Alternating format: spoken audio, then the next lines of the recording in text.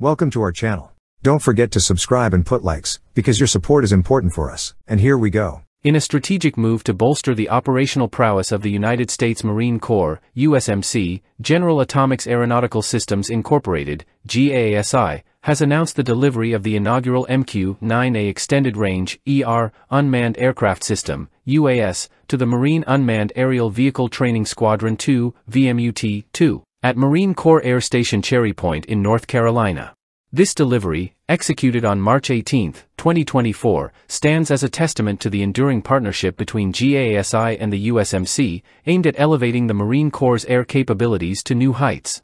The MQ-9A, a variant that builds upon the robust capabilities of the standard MQ-9A, introduces cutting-edge features tailored to meet the evolving demands of modern warfare.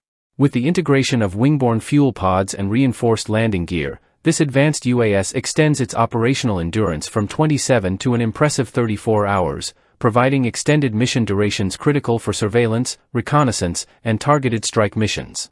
Central to the Marine Air Ground Task Force Unmanned Expeditionary (MUX) program, the MQ-9A represents a pivotal component of the USMC's arsenal, aligning with the Corps' commitment to innovation and readiness. Under the Ares Indefinite Delivery/Indefinite Quantity (ID/IQ) contract inked in May 2022, the USMC has placed an order for 8 MQ-9A UAS, underscoring its strategic investment in cutting-edge technology to enhance operational capabilities. Equipped with a versatile payload capacity of 3,850 pounds, including up to 3,000 pounds of external stores, the MQ-9A boasts a formidable array of mission payloads. From electro-optical/infrared (EO/IR) sensors to multi-mode radars, electronic support measures (ESM), and laser designators, the aircraft offers a multifaceted approach to combat operations, adaptable to diverse mission requirements across the operational spectrum. Patrick Shortsleeve, Vice President of DoD Strategic Development at GA-ASI, emphasized the pivotal role of this delivery in fortifying the USMC's organic capabilities and fostering collaboration with the Naval Air Systems Command, NAVAIR. This milestone signifies a paradigm shift in the USMC's approach to aerial operations, leveraging state-of-the-art technologies to maintain air superiority and enhance combat effectiveness. Moreover, the delivery of the MQ-9A to VMUT-2 not only signifies a significant leap forward in training USMC aircrews but also underscores GA-ASI's unwavering commitment to advancing the capabilities of military forces worldwide.